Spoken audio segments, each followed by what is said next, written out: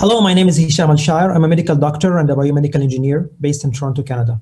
The story of this project started 5 years ago during the peak of the Syrian war. I felt helpless and disappointed until one day I received a call from a friend of mine, a Canadian humanitarian Syrian surgeon. And he said, Hisham, you're a medical doctor and an engineer, and I've never seen anything like these ones in my life. Huge ones, difficult to close, patients die, let alone amputation and infection.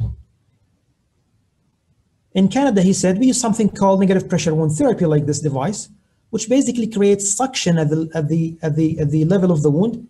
This suction or negative pressure draws blood to the wound, which accelerates wound healing and cell growth dramatically. But the cost is prohibitive to use in Syria, let alone the huge number of casualties and the lack of electricity.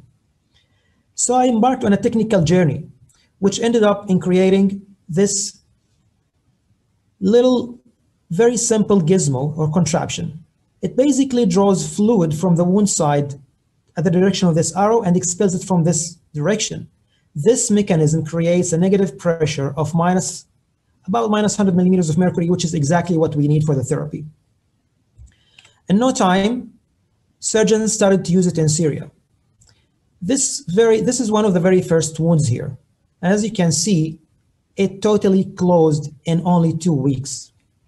And then healed, all assembled and used by local people. The snowball grew bigger. It was used in 9 hospitals. And on average, the time to close the wound shrank from 2 months to 2 weeks, which was unprecedented.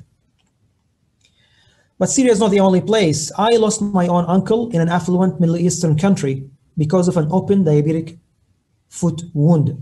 And it's time to scale up and reach more localities.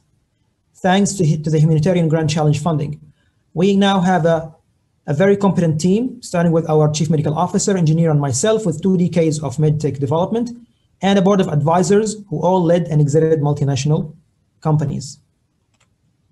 Today, we're looking for pioneers to adopt the technology and make a change in their wound care in their organizations.